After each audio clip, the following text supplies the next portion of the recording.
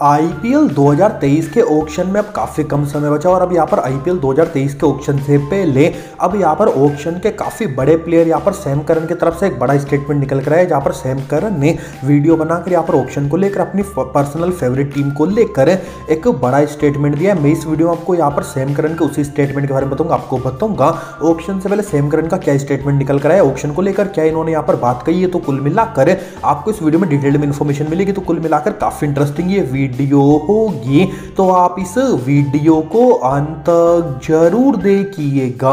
लेकिन उससे पहले अगर आप भी ये क्रिकेट के बड़े फैन तो हमारी इस वीडियो लाइक करके चैनल को सब्सक्राइब जरूर करें, ताकि आपको क्रिकेट से जुड़ी जानकारी सबसे पहले मिलती रहे। अब हम बात करते हैं कि सैम करन ने यहाँ पर ऑक्शन से जस्ट पहले अब आखिर क्या स्टेटमेंट दिया। तो सैम करन ने वीडियो बनाकर ये स्टेटमेंट दिया है कि ऑक्शन से पहले ये काफी अधिक नर्वस है। यहाँ पर अब एक साल बाद आईपीएल में ये कमबैक कर रहे हैं और इस साल यहाँ पर ऑलराउंडर की काफी अधिक सभी टीमों को नीड है। तो इस साल ऑलराउंडर के रूप में इन्होंने रजिस्टर्ड किया और वर्ल्ड कप में इनका काफी अच्छा प्रदर्शन रहा है। तो ऑक्शन में इन पर काफी अधिक बिड होगी और इसी बिडिंग को लेकर काफी अधिक ये नर्वस है। जहां पर सैम करन ने ये बताया कि यहाँ पर ऑक्शन से पहले इनको अभी हाल फिलहाल में ऑक्शन से 1-2 दिन पहले इनको यहाँ पर रात को नींद भी काफी देरी से आ रही है। कुल मिलाकर ये ऑक्शन का इतनी बेसब्री से यहाँ पर वेट कर रहे हैं और ऑक्शन को लेकर ये नर्वस भी। इसके साथ ही सैम करन ने अपनी पर्सनली फेवरेट टीम को लेकर भी बड़ा स्टेटमेंट दिया। सैम करन ने ये बताया कि यहाँ पर आईपीएल 2023 के एडिशन में ये एक बार फिर से एमएस धोनी कप्तानी वाली चेन्नई की टीम में खेलना चाहते हैं। इन्होंने बताया कि चेन्नई की टीम में जब ये खेले थे तब इनको फैन से काफी अधिक सपोर्ट मिला। आईपीएल 2020 के एडिशन में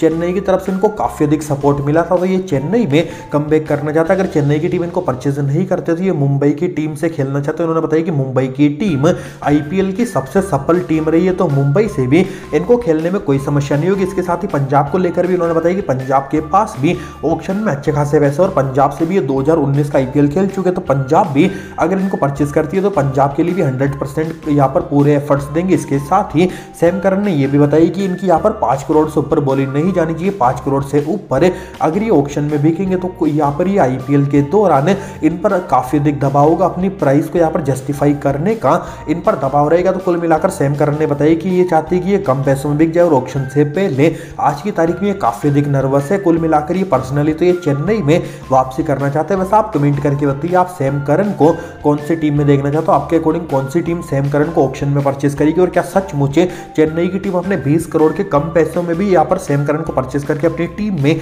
आखिर शामिल करेगी या फिर नहीं। आप अपनी प्रेडिक्शन नीचे कमेंट जरूर करें। इसके साथ ही हमारी इस वीडियो कर लाइक और चैनल को जरूर करें सब्सक्राइब।